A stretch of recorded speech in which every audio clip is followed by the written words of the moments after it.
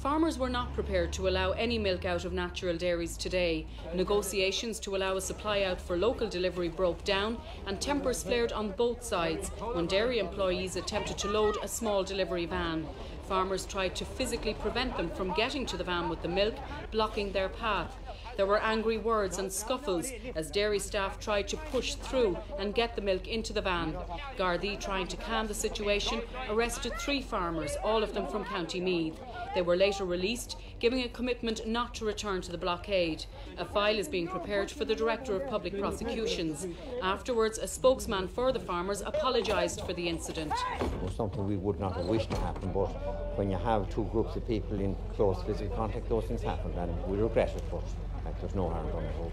It has been said here already today that you're prepared to go to jail over this cause. Yes, but not on a cause of that sort. On a principle, it's a different thing, but certainly what happened was regrettable. It shouldn't have happened, and I would simply apologise to anyone that was involved.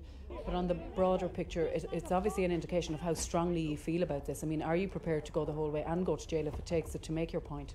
If it takes it, so be it. I hope it won't. I'd be much happier outside than inside, but, you know, if it has to be, so be it. IFA President Tom Parlin called on Dunnes Stores to take responsibility for the conflict between individual farmers and the dairy, which he says supplies Dunnes with the loss leader milk at the centre of this dispute. Earlier, dairy employees who are on protective notice claimed the reckless actions of farmers endangered their families and mortgages. Things have calmed here this evening as the blockade moves into the weekend. However, despite 3 injunctions having been obtained in the course of the week, a resolution of the situation here remains elusive. Eileen Magnier, RTE News, Convoy.